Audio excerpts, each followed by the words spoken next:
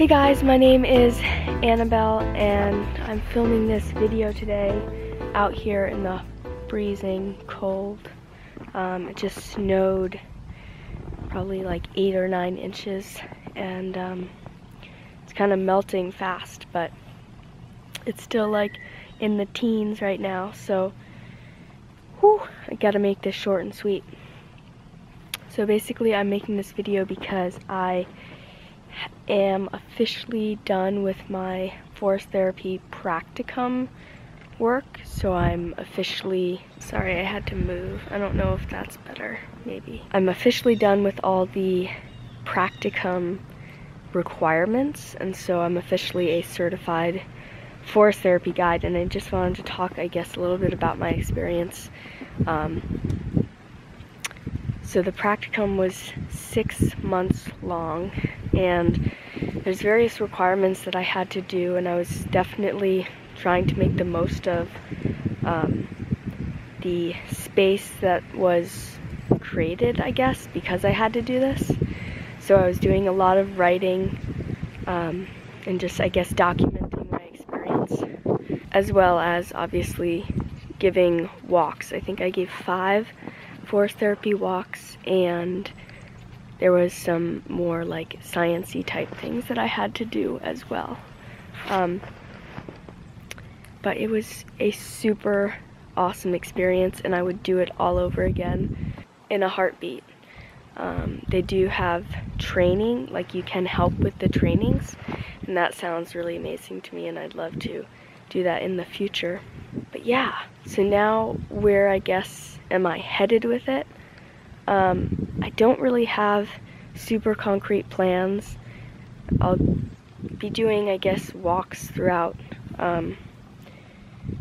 not so much during winter, but in the spring and summer and fall, I plan to do some walks. And I would like to do retreats, because something that I love so much about the immersive training week that I had with these other people who went on the 6-month journey with me, just in different places, but we got the whole basics down during this first week, and there was something about the community that was created there in such a short amount of time, and just even having people around for a week that you can get comfortable with and share your experience of the forest, your experience of life. Forest therapy provides the perfect foundation to create some type of a community in a very short amount of time, and I do feel that community that's created in the walks, but they're, 2 to 3 hour walks, and it's just not the same as spending a significant amount of your day together, learning from one another and sharing and connecting. So I'd really love to do forest therapy retreats. Besides that, I guess I don't have too much else to share. One other, I guess, thought or feeling, because I have a lot of, I've been thinking a lot about sustainability and how do you, I guess, create change and make people care.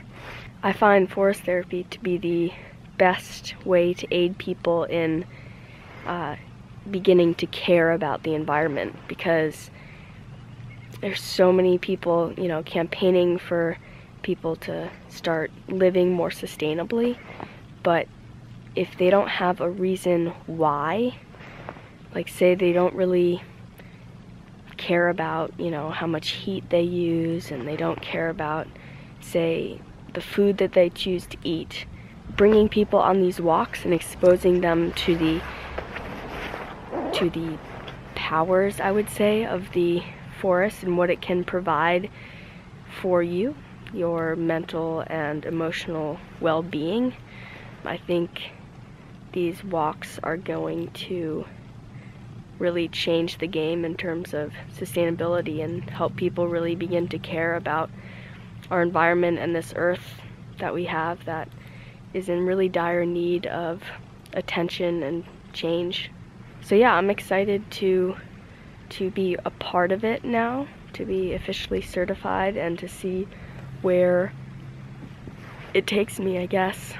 I've already met so many cool people because of this forest therapy experience, and I can't wait to see who else I draw into my life through this practice and these walks. So I think that's all I have to share. If you have questions about forest therapy or a response of any kind to this video, you can leave it below.